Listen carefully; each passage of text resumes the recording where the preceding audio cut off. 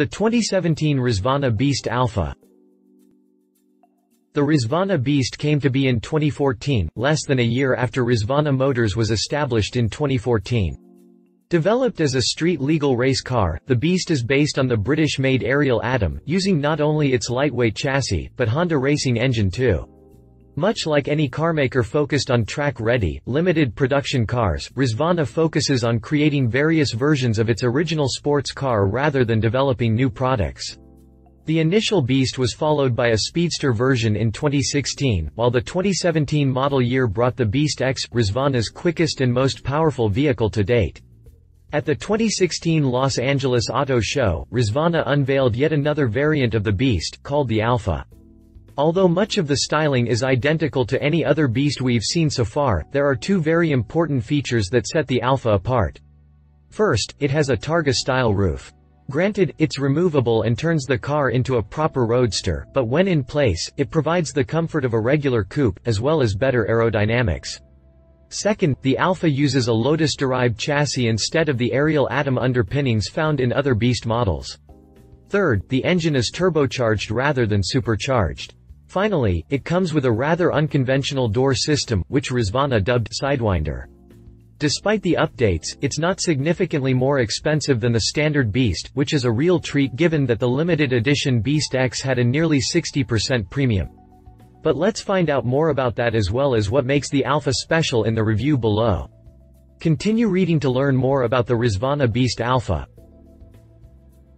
Exterior.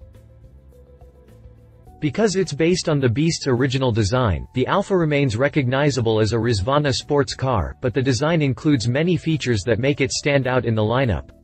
Naturally, the most noticeable addition is the targa-style roof, which comes with a thicker windshield frame, a taller B-pillar, and a redesigned rear section.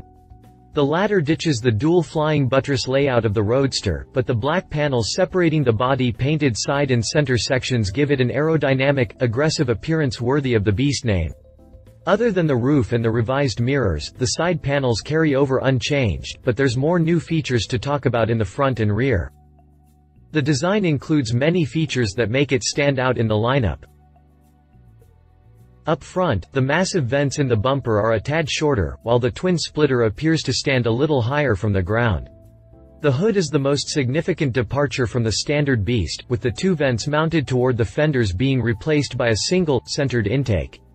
Also, Rezvani changed how the panel opens. While the Roadster had a movable center section, the Alpha hood incorporates the entire front fascia. Changes are less obvious around back, where the Alpha employs the same big, split diffuser, center-mounted exhaust outlet, and thin taillights with L-shaped LED strips. However, the roof gives the car a more balanced appearance from the rear. Finally, things change radically when the doors are open. While all the other Beast models have conventional doors, the Alpha's Sidewinder system makes them pop out and slide forward. Although it reminds me of the Koenigsegg design, the Alpha's doors are in fact unique. On the Agera, the doors also pop out, but instead of simply sliding forward, they also rotate upward until they achieve a 90-degree spin. Rezvani says that this feature provides more room when entering and exiting, while also turning some heads in the process.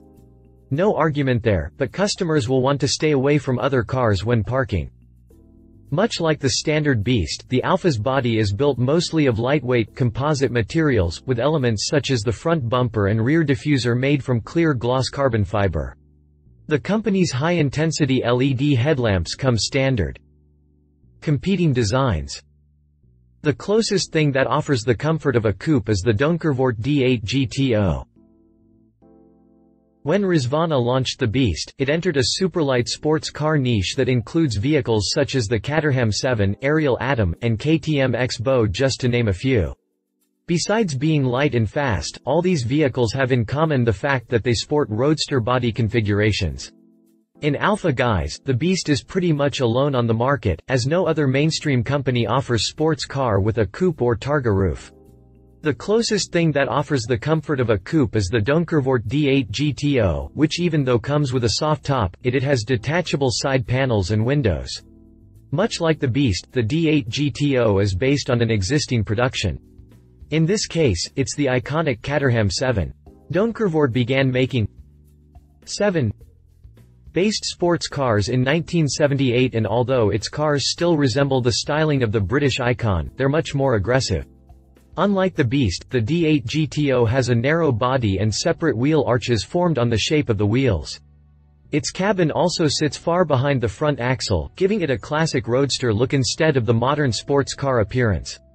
But even though the two cars are very different as far as body shapes go, they're both equally aggressive and quite unique compared to anything else on the road.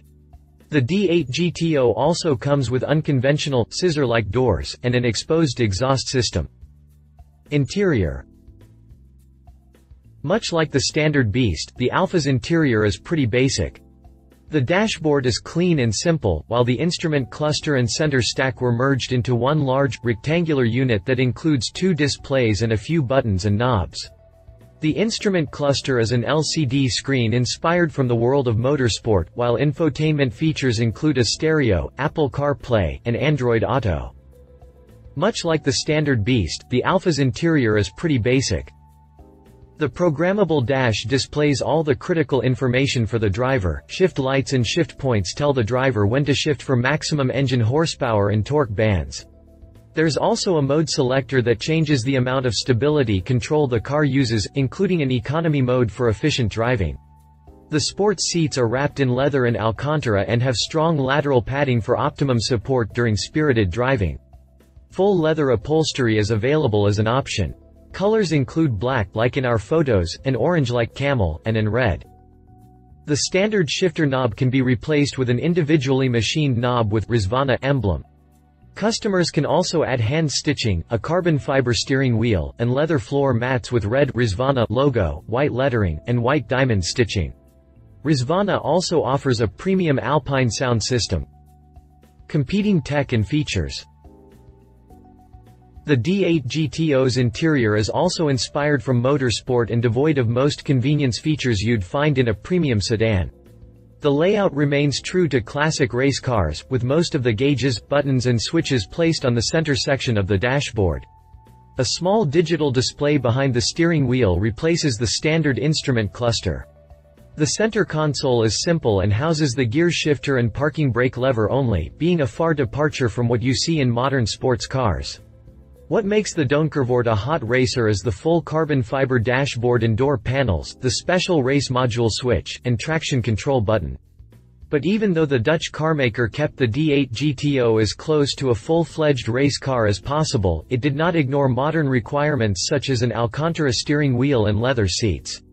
The upholstery is customizable, with Donkervoort offering a choice of hundreds of colors, different types of leather, and a wide range of stitching patterns. Needless to say, the D8 GTO has the most race-focused interior by far. Drivetrain. Under the hood of the Beast Alpha lurks the same 2.4-liter Honda racing engine offered in the Ariel Atom, but the unit was further developed by the Rezvani team. Unlike the standard model, which features a supercharged power plant, the Alpha comes with a turbocharged mill, just like the Beast X. But, unlike the range-topping model, which cranks out a whopping 700 horsepower, the Alpha's output is identical to the standard Beast at 500 horsepower. Unlike the standard model, which features a supercharged power plant, the Alpha comes with a turbocharged mill. The standard transmission is a close-ratio 6-speed manual, but Rezvani also offers a 6-speed automatic with paddle shifters. In its quickest configuration, the Beast Alpha needs 3.2 seconds to hit 60 miles per hour from a standing start. That's a half-second slower than the Roadster and 0.7 clicks slower than the Beast X, but this isn't surprising given that the coupe is 300 pounds heavier. That's not to say it's heavy though, as the Alpha tips the scales at only 1,950 pounds. But, while it's slower than the Roadster, it's quicker than the Beast Speedster, which comes with only 300 horsepower on tap. The Targa roof also gives the Alpha better aerodynamics, allowing a top speed of 175 miles per hour, 10 miles per hour more than the standard, 500 horsepower Roadster. Optionally, the standard suspension can be replaced with an adjustable setup, while the standard brakes can be traded for either an AP Racing or carbon ceramic configuration. Competing performance. Because the D8 GTO is some 400 pounds lighter, charging from 0 to 60 miles per hour takes 2.7 seconds in the performance version. Just like Rezvani, Donkervoort doesn't make its own engines and had to borrow powerplants from other companies. The maker's current choice is the turbocharged 2.5-liter 5-cylinder found in many high-performance Audi cars. Adopted in 2013, the 5-pod is now offered in 2 flavors, with either 335 or 375 horsepower. Granted, that's significantly less than what you get with the Beast Alpha, but because the D8 GTO is some 400 pounds lighter, charging from 0 to 60 miles per hour takes 3.2 seconds in the 335 horsepower touring model and an impressive 2.7 seconds in the 375 horsepower performance version. Top speed is rated at 158 and 168 miles per hour, respectively, making the D8 GTO a tad slower. Unlike Rezvani, Donkervoort doesn't offer an automatic transmission, with the 5-speed manual being the only choice. The base model comes with a standard limited slip differential, while the performance variant gets a torsion unit. The suspension comprises of independent, double wishbones, coil springs, and 3-way adjustable shock absorbers that can be updated with adjustable anti-roll bar at the front, wide base trailing arms to the rear, and 3-way adjustable anti-roll control feature. Stopping power comes ventilated discs at all corners, 6-piston front calipers, and separate simplex rear piston system. The performance model gets lightweight discs and a separate handbrake caliper. Prices. Pricing for the Beast Alpha starts from $200,000, which represents a $5,000 premium over the standard Beast model. On the other hand, it's a whopping $125,000 less expensive than the Beast X, which was built in just 5 examples. The Alpha can get a lot more expensive with added options, especially if you add the $10,000 sequential transmission, $8,000 carbon ceramic brakes, and $2,500 adjustable suspension. The full leather interior will set you back another $4,500, as will the sport seats. Features like hand-stitched upholstery, carbon fiber steering wheel, and the Alpine sound system cost $2,500, $1,500, and $2,500, respectively. All told, a fully loaded Beast Alpha will cost around $238,000. Competing prices.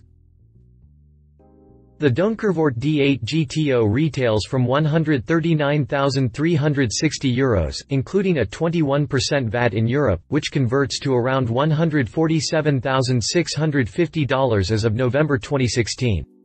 Depending on the options you select, the sports car can get a lot more expensive and fetch in excess of €160,000, about $169,600. Donkervoort also offers a number of special edition models. The D8 GTO RS starts from €151,173, around $160,200, while the Bilster Berg edition retails from €194,000, about $205,600. Two downsides of the D8 GTO is that it has to be imported in the US and that the company's production output is very limited compared to Caterham or other more mainstream sports car brands. Competition. As I mentioned earlier in this review, the Donkervoort D8 GTO is the only sports car that comes close to the Beast Alpha when it comes to passenger comfort under a fixed roof. But if you can handle an open-top sports car or you are willing to settle for a soft top, there are more options to consider. Ariel Atom 3S. First up, there's the Ariel Atom, which lends its chassis and engine to the Rezvani Beast. When it comes to lightweight sports cars, the Ariel Atom 3S, a more powerful version of the standard model, is one of the best you can buy. Although it lacks a proper body shell, the Atom S3 is impressive when it comes to power and speed. Motivation comes from a Honda R-sourced, turbocharged, 2.4-liter engine that pumps 365 horsepower through either a standard close-ratio manual or a race-spec sequential gearbox by Sadev. Hitting 60 miles per hour from a standing start takes only 2.8 seconds, which makes significantly quicker than the Beast Alpha. Of course, you could go with the slightly slower base model, but I'm thinking that the extra speed will keep you happy with no roof over your head. Unlike the Donkervoort D8 GTO, the Atom 3S is available in the US, where it can be had for less than $100,000 before options. Quite the bargain compared to the Beast Alpha. Find out more about the Ariel Atom 3S here. Caterham 7 620R. If you prefer Colin Chapman's classic design over Donkervoort's more modern and highly aggressive take, the Caterham 7 is the obvious choice. The 620R is currently the most powerful, road-legal 7 you can buy and uses a 2.0-liter, Ford Duratec engine rated at 311 horsepower. It might sound like a lot compared to the Beast Alpha, but its lighter curb weight 1,201 pounds enables it to be very quick in a straight line, being able to hit 62 miles per hour from a standing start in 2.8 seconds.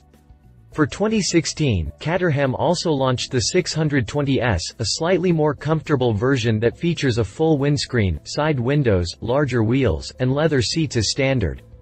Also not available in the US, the 620R retails from £49,995 in the UK, which converts to around $62,100.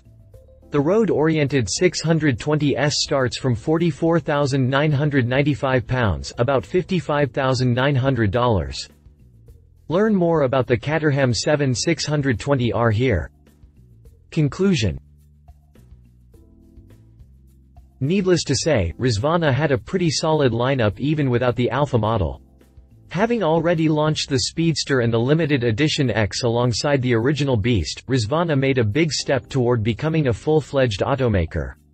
Sure, it's still on the low production boutique side of things, but now that it also offers a coupe, we're looking at a brand that has already launched 4 different products in less than 4 years. That's quite the achievement and speaks volumes of Rezvani's big plans for the future. The fact that the Beast is built in the US, where the likes of Donkervoort and Caterham do not have direct access, makes the Beast that much more important on the superlight sports car market.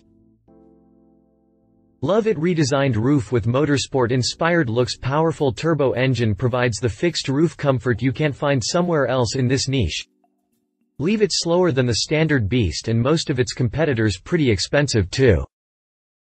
If you liked this video, please share your thoughts in the comments below and don't forget to hit the subscribe button.